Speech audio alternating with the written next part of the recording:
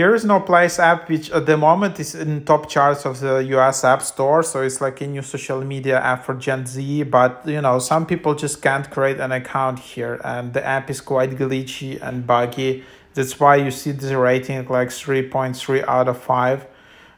So yeah, that's just what's happening.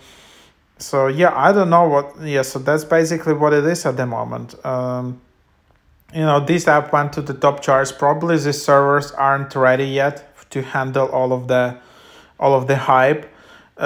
Some people say like can't get past the username page.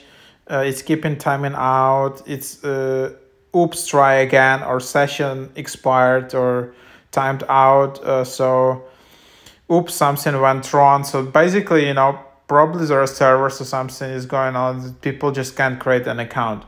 So for me, I just had this app while it was in test flight, and then I had my account created, and then it works fine. So it doesn't have any glitches or lags because I already had my account created.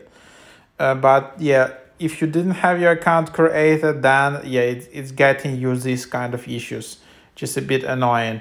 So yeah, I don't know, maybe you just need to wait like few days until the hype goes down a bit and then calmly create your account, or yeah, something around that.